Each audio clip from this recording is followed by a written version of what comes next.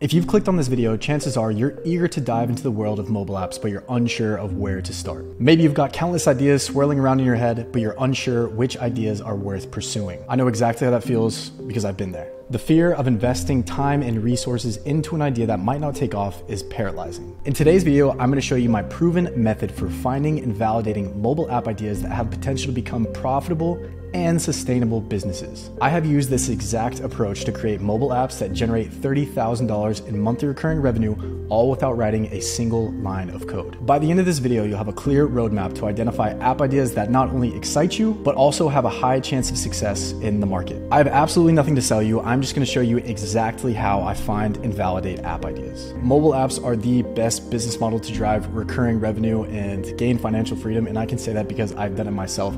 I'm shooting this video live from Bali, Indonesia. I just decided to travel a bit, and I'm able to do that because this business model allows me to work from anywhere. And last thing I'll say is thank you so much to everyone who has been subscribing and supporting the channel. We just hit 11,000 subscribers, which is insane. It blows my mind that so many of you are liking the videos and getting value from it. Please consider subscribing.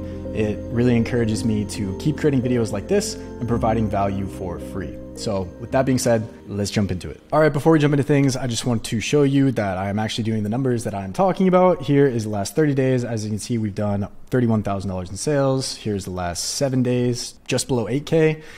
And then in the last 90, we have done close to $90,000 in sales. So this mobile app is making me around $1,000 a day, and I'm going to show you the exact strategy that I use to find and validate this mobile app idea in the video. So let's jump into it. I'm going to break this down into a simple 4-step process that literally anyone can follow. It starts off with, of course, our starting point, where to start, and then we're going to show you how to validate the ideas. Then we're going to go over the marketing mindset. This is crucial when you're coming up with app ideas, to have a marketing mindset.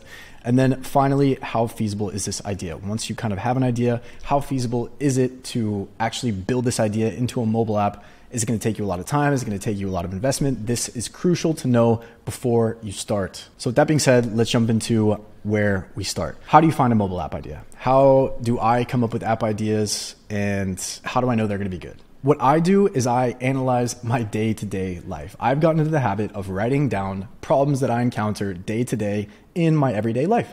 I write them down in the Notes app on my phone. And this is how I came up with the idea for Puff Count, the mobile app that's doing $30,000 a month. I had a problem vaping. I ran into that problem in college. A lot of my friends had that problem. So I knew that it was going to be a problem that was lasting. And I knew that it was a huge pain point for a lot of people. So I knew it would be marketable, and I knew it would be a good product that would help people. So that's how I started. And ultimately, this was a problem, right? Vaping was a problem that a lot of people were dealing with. And I knew that it was a trending problem, right? Because vaping was going viral on social media all the time. I always saw TikToks about vaping, how bad it was. It was in the news all the time. So it was a problem. It was trending. It was viral.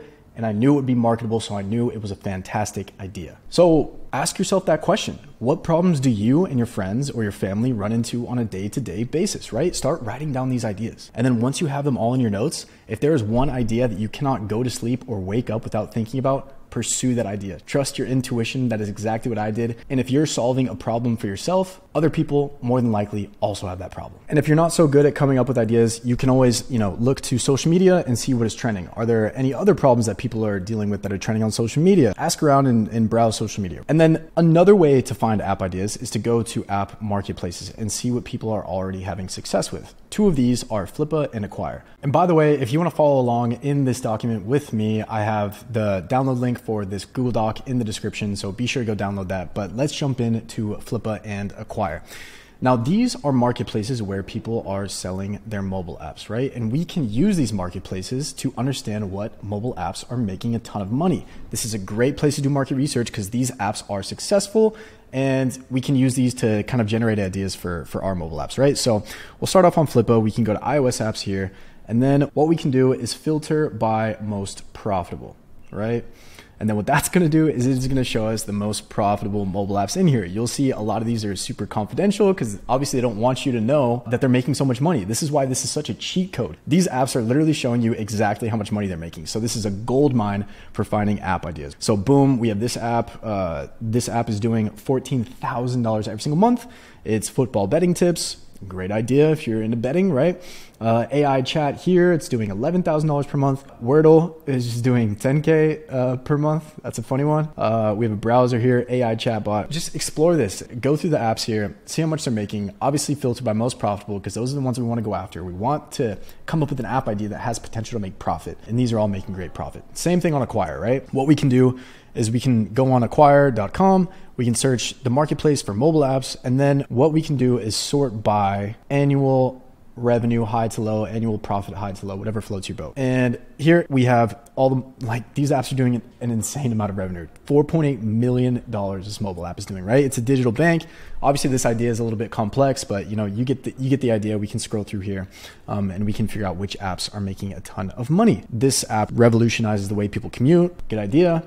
Remote control for TVs. That's insane. That's a pretty ingenious idea. AI image generating mobile app. You get the idea. You can scroll through these marketplaces, understand which apps are the most profitable, and this could spark some ideas for you. So once you have this idea for your mobile app, what we can do is then validate that idea. And we can validate that idea by doing market research, understanding if it's going viral on social media, looking at Sensor Tower and checking the app's earnings. And we can also look at things like Google Trends to understand if the organic interest for these products is going up, because that's what we want. We want to buy a product that is trending upwards in terms of people being interested in it, right? We don't want to buy a dying product. So with that being said, we can jump over to Sensor Tower here. Sensor Tower is a phenomenal tool that will show you exactly how much each app is making, right? So you can kind of search for app publishers here. You can kind of look around. So for example, this fitness app is doing $4 million a month. This is probably a really good idea. I would study this app and kind of check it out, see what they're doing to make this amount of money. We have Shut Eye, a sleep tracker that's doing $2 million a month. Me Plus daily routine planner is doing $800K a month. You can check out Sensor Tower and understand which apps are making the most money. Another beautiful way to validate your ideas is to look at the Google Trends. So for example, my Quit Vaping app, as you can see, the trend is just straight up and to the right. So that the organic interest for this idea generally worldwide, and this is from 2004 to present, generally the worldwide interest around quitting vaping as a problem, as a product is extremely popular. Use all these to validate your ideas. Use Sensor Tower, use Flippa, use Acquire, use all the tools at your disposal. And again, all of these are free tools. You can do this for absolutely $0. You can validate your idea and be more confident that this idea is going to be popular and it's worth investing your time into building a mobile app. Okay, next, and probably the most important step, and stick with me, I know this is taking a little bit, but I promise by the end of it, this will all make sense and you will know exactly whether to pursue your idea or not. You'll know what ideas to look for. Next is very crucial. It is starting with a marketing mindset. This is probably the sole reason that I was successful with PuffCount, because I knew that my product was going to be marketable. And it's very important that your product is marketable. How are people gonna find your product? I knew that I could post on TikTok. And with a marketable product, the crazy thing is, even if your app isn't that good, but you can still market hundreds of thousands, if not millions of people to the app, you will make money. And on the flip side, if your product is amazing, let's say you spent 10 years developing a mobile app, right? But you have no idea how to market it, it doesn't matter. Your idea is worth absolutely nothing. Marketing is so crucial when thinking about your mobile app idea. So I'm gonna show you exactly how I was able to understand that my product would be marketable before I even started building, before I invested a single second, before I invested a single dollar into my product. I did market research on social media and figured out that quitting vaping was a massive issue and I knew I could market it, right? So what I did was very simple. I went on TikTok on my phone, I typed in the search bar, quit vaping or quit nicotine or side effects of vaping, whatever it was. This took me like 10 minutes, right? I put the TikTok links into a Google Excel sheet, and then I wrote down how many views each one of these had. 1.5 million views, 900,000 views, 3.9 million views, all organic. $0 were spent on these videos, right? So I knew this was a marketable product. This one had 20 million views. Let's take a look at it. Quitting vaping. Like, just look at how simple anyone can make this video.